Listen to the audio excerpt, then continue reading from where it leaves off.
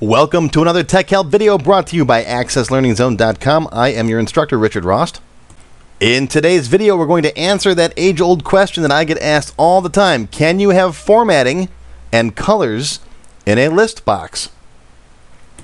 Today's question comes from Simon in Oregon, one of my silver members. Simon asks, is it possible to have formatting and colors for different rows in a standard list box?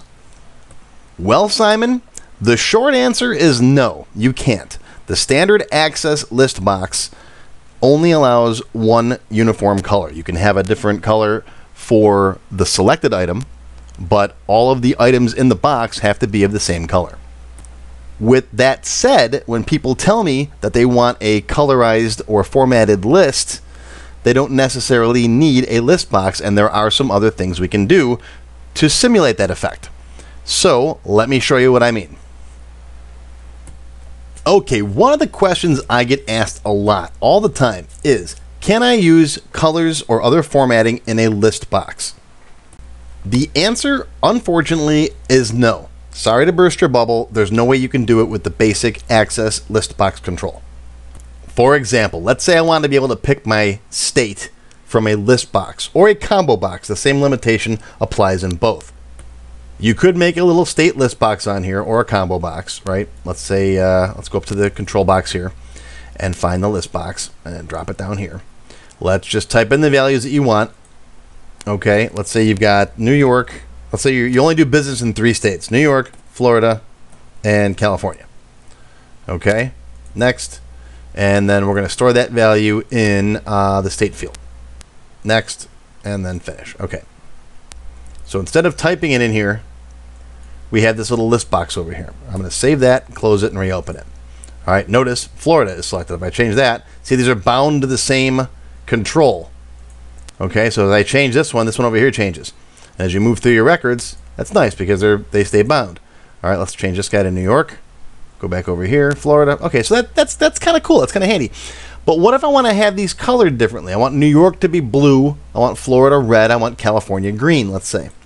All right, there's no way in here. If you come in here and change these colors, okay, if I go to Format and I change these colors, I'm changing the entire list box.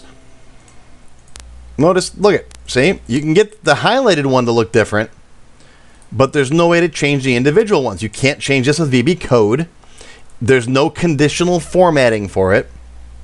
Okay, so unfortunately, with the built-in list box control, you cannot do that. Goodbye.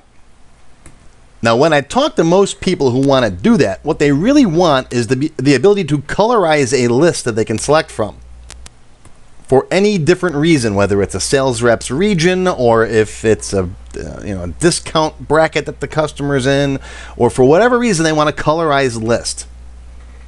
The best way to set up a colorized list is with a continuous form.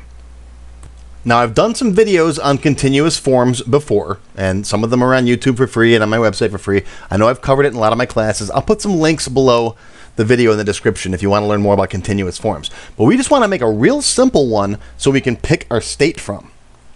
So let's close this real quick. Save changes, sure. Let's go and make another table. Create. Table design. This will be my list of states. I'm going to put in here state name, or state abbreviation, ABBR. We'll abbreviate abbreviation, right? That'll be short text. And I'm going to make that 2. Only 2 characters. All right. Again, very limited business. I only do business in 3 states. I don't foresee that changing in the future. But if it does, yeah, okay, I can work with that. Now, I know I just recorded a very long video on why it's important to use auto numbers, and almost every table should have one. But I did say there are some exceptions. This is going to be a very short list of states. I'm going to make this the primary key. All right, it's going to be index, no duplicates. And, New York, Florida, California, that's fine. Okay, I'm not worried about getting really big with this table. If I do, I can always change it later. All right, and you can put a state name in here if you want to. A longer version like New York spelled out. Save this as my state T. Okay, and let's put some data in here real quick. All right, so New York, right? New York, like that. Let's go Florida and California. Okay, and you can have more, but again, for the purposes of class, my company only does business in these 3 states. Now let's create a real simple continuous form so we can select from one of those states. All right, create, form design. First thing I'm going to do is bind this form to a record source, which is a list of states from my state table. Okay, then I'm going to change this to a continuous form.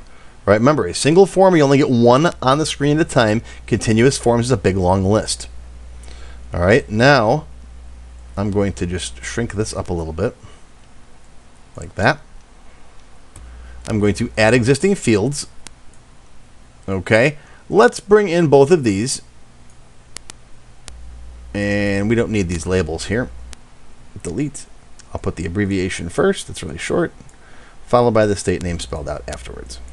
Okay, shrink that up so it's nice and small.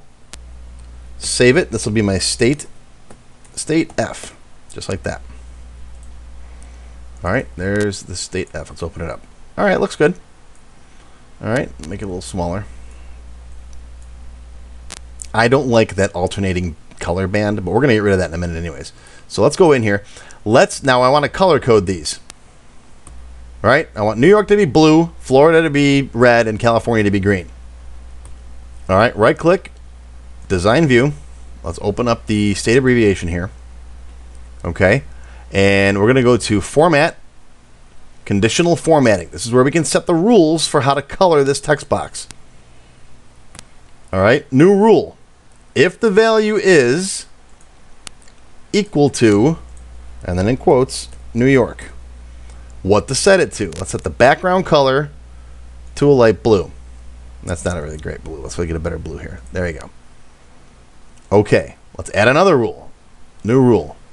If the value is equal to, in quotes, California, let's set the color to green. And then, of course, one more. New rule. Equal to, and then what's the other one? Florida. And let's go red. All right, there's our 3 rules for our 3 states we have. And you can add more. There is an upper limit. I don't know offhand what it is. I did a quick Google search, couldn't find one. I've never read into a limit, and I've had a lot of these in here. Okay, hit OK. Let's close that, save it, and reopen it again. And there we go. Now we got a color-coded list. Now, how can I get this value when I click on it back into my customer form? That's what we really want to do. Right? I want to be able to click on this, have this form open, right? Pick a value, and then have it populate over here. Okay, that's the trick. All right, let me close that. Now, you can apply that same conditional formatting to this guy, by the way. Watch this. Open this up in Design View. All right, open this up in Design View. All right, now click on that state abbreviation. Go to the Format Painter, which is right there, this guy here, the Format Painter, and then click on State, like that. All right, save it, close it, close it. Now when you open that up, oh, wait, did it get it? Let me see. Sometimes it doesn't get it. All right, hang on. Let's try that again. Sometimes when you go across forms like that, I think it's a bug in Access. You can't format paint easily across different forms. So sometimes what you got to do is cheat. Watch this. Copy this. Copy, paste it in here. Now, Format Painter, and paste down here on top of that guy. And that should work. I've noticed this before. All right, save it, close it, and now let's open it up. Yeah, there we go. Sometimes you got to do that. It's a little trick. If you click on one thing and then try to format paste across onto a different form, it sometimes doesn't work. You just got to copy the control, and then it works fine. Now, how can I open up this little guy here when I double click on that? All right, this is going to involve a little bit of programming, but it's only one command. Yeah, we could do it with a button too, but I like to teach you guys Visual Basic. All right, there's a button in the command wizard that you can use to open up a form, but I don't want to do that. Watch this. Open up this guy's properties, go to Events, and find On Double Click. When I double click on that state, I want something to happen. All right, hit the dot, dot, dot button, the builder button. That brings up the Visual Basic window. Now, don't pay attention to everything else that's in here. This is a template that I've used for some other classes, so ignore this stuff. What you care about is right here. It says State Double Click. Oh, by the way, if a window opened up asking you what kind of builder you want the code builder. I had that turned off too. Okay, the code builder. This puts you in my Visual Basic. All you need is one line of code. Do command dot open form state F. That's it. Open up that state form. That's all you need. One line of code. See, Visual Basic is not scary. What you know is just a couple little commands and you can do all kinds of cool stuff. All right, close that, close this, save it, yes. Now, from here, if I double click, I've opened up that state form. And you can move this and position it wherever you want, like right there. All right, close. Double click, see? And close. Now, how do I get this value back to there? Well, we're going to do the same trick. I'm going to double click on this, and it's going to populate that value there and then close this form. All right, watch this. And again, very easy, 2 lines of code this time. All right, go to state abbreviation, bring up its, double click on it, bring up its properties, on event, on double click, all right, we're using that on double click event.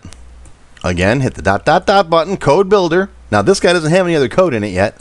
So we got 2 things we have to do. We have to say forms, exclamation point, customer F, exclamation point, state, equals, the name of the field here is state abbreviation, so state, ABBR. That sets the value on the customer form. Now I'm going to close the state picker form. Okay, I'm going to say do command dot close. Then you pick from the list here, pick AC form, that closes a form, comma, what is the object name? The current form that we're on. The form name is what? My state F. So state F. All right, comma. And the third option is, do you want to save it? I don't want to be prompted all the time, so I'll just say AC save yes. That way, if you make any changes, it'll save it for you. That's it. 2 lines of code. See, this stuff isn't that scary. All right, close that. Close this. Close that. Save changes. I like to close everything down and reopen it. Okay, so California. Double click. Let's change it to Florida. Double click. Look at that. Let's change it again. Double click. Make it New York. Double click. See? That's how you open up a little form like that. And then send the value back. Now, a lot of times when people say they want a colored list box, that's really all they want, is a colored list of options like this. Maybe this was a list of sales reps. In fact, I just recorded my Access Developer 16 class. And now this class does require a lot of programming. I was able to get it as what looks like a colored list box inside of another form. This involves a lot more programming, a lot of techniques, but this is usually what people are looking for. Here, there's a list of sales reps, and they're colored based on their state. All right, but this is a lot more advanced. I covered this in my Access Developer 16 class. I'll put a link below in case you really, really want that. But a lot of times when people are telling me they want a colored list box, this is usually good enough. All right, you can color this list based on whatever criteria you want, pick a value, close it, and it goes right back to that form. So that's all for this tech help video. However, there is an extended cut for members where I will show you how to lock down that little pop-up box so that users can't change those values. And I'll also show you how you can colorize that second column based on the value in the first one. And like I said before, if you really, really, really want it to look like a list box inside of another form, I do cover this in my Microsoft Access Developer Level 16 course. I'll put a link to that below the video. How do you become a member? Well, it's easy. Just click on that join button right there under the video on YouTube, and you will get access to all of my extended cut tech help videos if you're a silver member and up, live video, chat sessions, and other perks, of course. Once you click join, you'll see a list of all the different membership levels. And of course, thanks for watching this free tech help video. Of course, these videos will always be free. I'm going to keep making them as long as you keep watching them. If you like this video, make sure you click on the like button, give me a little thumbs up there. Share it if you think others will find it handy. Make sure you subscribe to my channel and ring the bell. Click on the little bell and pick all. You'll get email notifications whenever I release a new video. For more information, click on that little show more link down below the video. YouTube does a pretty good job of hiding it, but there it is. You'll get all kinds of other links for cool stuff. If you have not yet already watched my Access Level 1 beginner course, it's 3 hours long, and it's absolutely free. It's right here on YouTube and on my website. And if you like Level 1, Level 2 is just $1. And again, for members, that's free. Want to see your question answered in a video like this? Just visit my Tech Help page. Okay, that's all for today, folks. Thanks for watching.